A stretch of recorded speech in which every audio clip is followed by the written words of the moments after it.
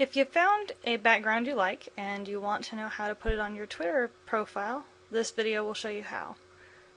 So in this example we're going to use the evergreen background from tweetstyle.com, and you'll just go ahead and download it. You can, if you have Photoshop or Fireworks or one of the graphics programs, you can opt to download the layered file, which what that means is that you can edit it and change it before you put it on your Twitter profile. If you want to just use it as you see it, then you can just download the regular ready-to-go one. So I'm going to go ahead and let's see, I'm going to save it. Depending on what browser you are using, this option may be different, but there's usually an option that says something like save target as or save linked document as, that kind of thing. So I'm going to go ahead and save it on my computer. Just make sure that you remember where you saved it. And then go to your Twitter account. Once you're logged into Twitter, which I'm already logged in at this point, you'll go to Settings, and then Design, and you'll scroll down here to Change Background Image. You'll pick your file, and this is the one that you just downloaded,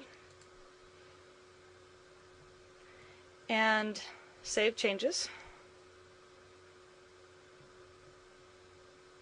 If the instructions tell you to, for a particular background, if it says that it's a tiling background or a background pattern, you'll probably end up changing this to tile background.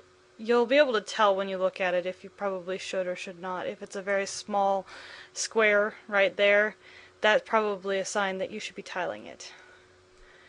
And then additionally, on Tweetstyle and a lot of the other sites that have Twitter backgrounds, they recommend different colors. So you'll go here to Change Design Colors, and you can double click the number and the letters here to highlight it, and then you can either right click and choose copy, or you can use Control C on your keyboard if you're on Windows, or Apple C if you're on Mac. I'm going to go ahead and use the keyboard shortcuts from here on out, and then you click here, and again you can double click and paste it in. Again, you can do that with your right mouse button, or you can use your keyboard. So let's see, text, and you'll just do that for each one of these. And you'll notice that as you make these changes, you'll actually start to see them show up on your background.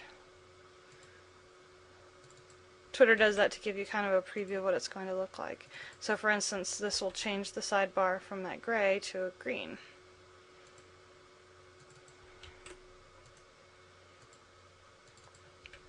And that kind of lets you see what it's going to look like before you commit to it. But if you are using one that's been provided for you, probably it's going to be pretty decent to start with.